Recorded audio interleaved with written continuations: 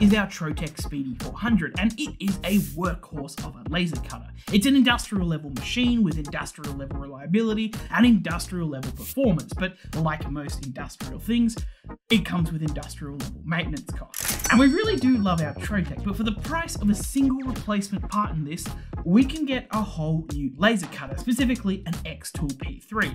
So what are you getting for your money?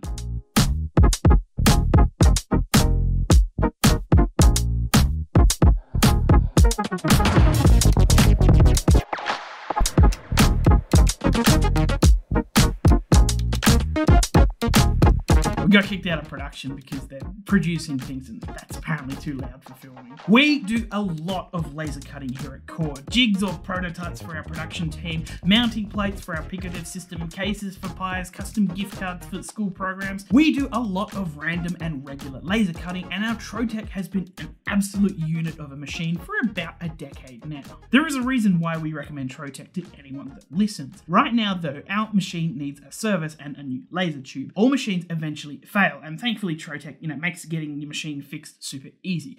However, it's going to set us back about $12,500 Australian dollars for a new laser tube and labour. So when xTools released the P3, a desktop laser cutting machine that boasted near industrial level performance for about the cost of a single laser tube, a part that we have to replace, every 2 to 3 years, I wouldn't be doing my job if I didn't, buy one of these on the company credit card and have a play around with it. xTools has been a bit of a disruptor for the last few years. They started off making, cheap and cheerful diode laser cutters, and a couple of generations later, we have the P3, their flagship large format cutter that tries to take industrial functionality and shrink it down to a desktop size and price tag.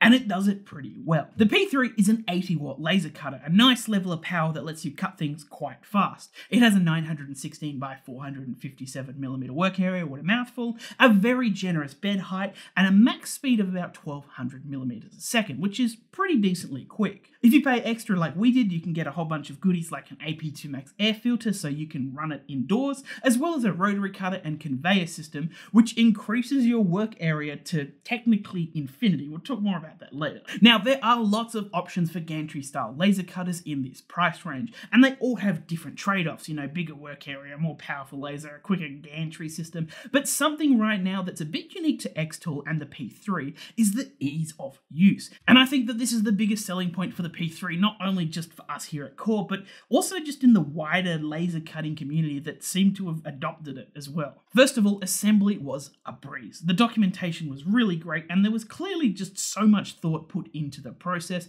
You could set everything up and get cutting in, I reckon, a couple of hours. The real ease of use though is in the software, xTool Studio. It is just a delight to use. And on the P3, it goes even further as it integrates LiDAR and camera systems into the whole workflow. Open the lid, place your material on the bed, and then in the lid is a camera that takes a photo of your whole work area that will appear in xTool Studio. This makes it super easy to line up your material, and you can even take a close-up photo with another camera that's on the cutting head, and this lets you, really accurately place your cut or engrave on something. You can also stitch together multiple close-ups to get like a high-resolution view of everything. It's just so darn cool. It feels like you're using like a space, satellite, like looking down on stuff and like enhance, zoom in, like, I don't know. When you close the lid, it auto levels with LiDAR, which we found to be pretty darn reliable. And this camera system with the auto leveling and just xTool Studio's general ease of use, it makes it so easy to just get a job on the bed and smash out a prototype or something like that. Look, I could rant about how good xTool Studio is for the rest of the video, but just one more example. Stick with me, all right? When you use a material, it's often a good idea to run a power speed test to find, the optimal cutting settings. xTool Studio has an inbuilt materials library where they've already done this for each material that you're probably going to be using. Now, they give you the best settings when you select the material, but each of these test cuts is actually a button that you can select to apply those settings. Like, what? Like, oh my god, that is genuinely one of the coolest things I've ever seen in a piece of digital fabrication software. I cannot stop talking about it. Every time somebody asks, like, what's good about the P3, I'm like, look at this, and they're like, oh, that's pretty cool.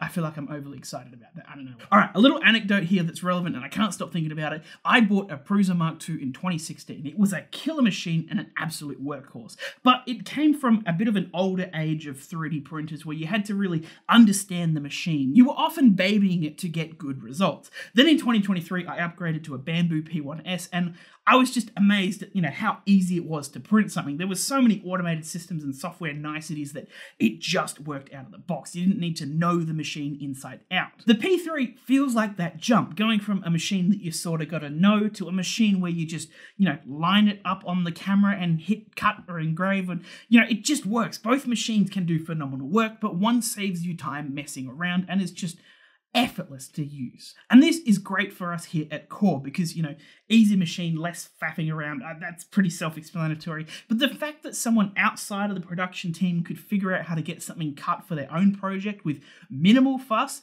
that's pretty sweet. But I also imagine that for a setup in a library or makerspace, this would be stellar as well. The steepness of that learning curve to get going with the machine is so much less, and it's kind of brought laser cutting to the point where people from very non-technical backgrounds can happily learn to use a machine like this. One more thing I want to touch on: features. This machine packs them. Now, disclosure, we haven't set up a lot of our extra goodies yet, but we probably will in the future for specific guides that we'll be making on them. Like most machines, it has a rotary attachment for engraving round things. I've gone ahead and looked at the whole process of it yet. I haven't used it, but it does look way easier to use than other machines thanks to xTool Studio. Again, I said I'd shut up about xTool Studio, but it just keeps coming back. The P3 also has a funky conveyor system which lets the machine slide materials through itself, and this expands your work area to 600mm by technically infinite. As long as you can support your materials on both sides and find a piece of stock large enough, you can cut whatever length thing you want as long as it is 600mm wide or less. We have a few large signs that we want to get cut up, and this is just going to be so fantastic for that. Just a tidbit on the conveyor though, it does kind of open up the machine and expose the internals a bit, so it does turn it from a class 1 laser device to a class 4, so there are some extra safety requirements there.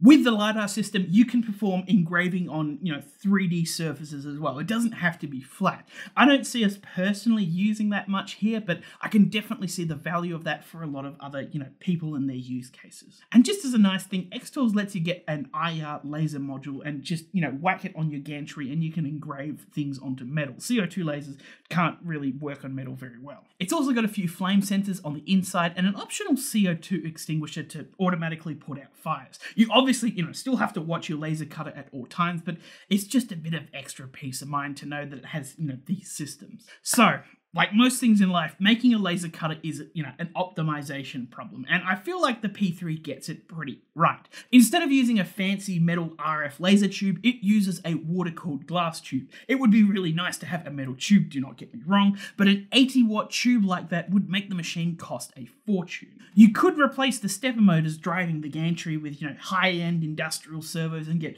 triple if not quadruple the cutting speeds. Again though, that would cost a lot of money. You could spend a bit of money and develop some, really nice and easy to use software for your machine, which they did.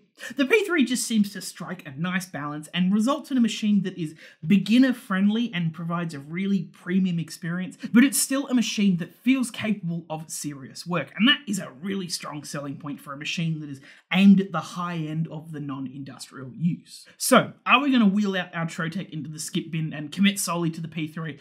Probably not anytime soon. I want to make it clear this video is not meant to talk smack about Trotec. We absolutely love our Trotec machine, and these two will probably be working, side by side out in production for a while. However, if I was in charge of fitting out a makerspace for a uni, or if I was starting, a home business that might need some laser cutting, both of these things, probably have a limited budget. The value proposition of the P3 is just such an extremely attractive offer.